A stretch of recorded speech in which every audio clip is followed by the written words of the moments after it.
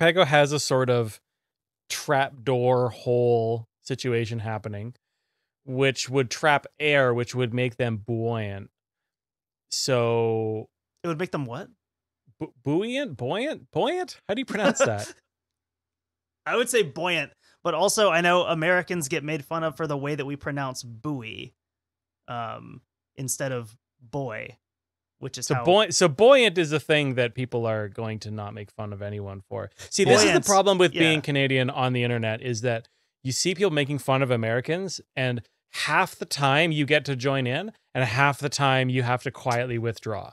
Mm-hmm. So when it's like, yeah, you know, these people don't have healthcare and love guns, you're like, yeah, that's dumb as hell. And then when they're like, yeah, these people are like, they have what's the thing that we do the same? Racist, like, and they've got all their land from the Native Americans, or they've got this tipping culture, and I'm like, and then, but then you run into things when someone from Australia is like, "What's up with Americans? Like the level of water in their toilet?" And I'm like, I don't know.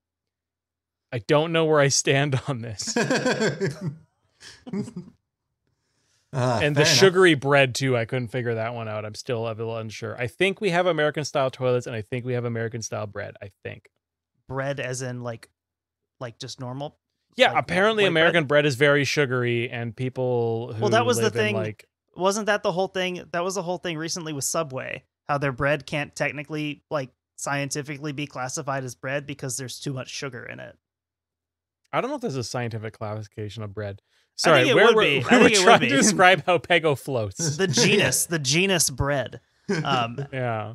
I am detecting that this light source is at only 5 degrees Celsius and at 80% bluntness.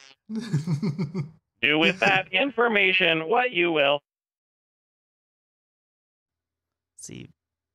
5 degrees Celsius is like 40 degrees Fahrenheit. This is one of those things 45? where you jump very aggressively on board against, what the fuck is with those people? And they're stupid 40 degrees Fahrenheit. Okay.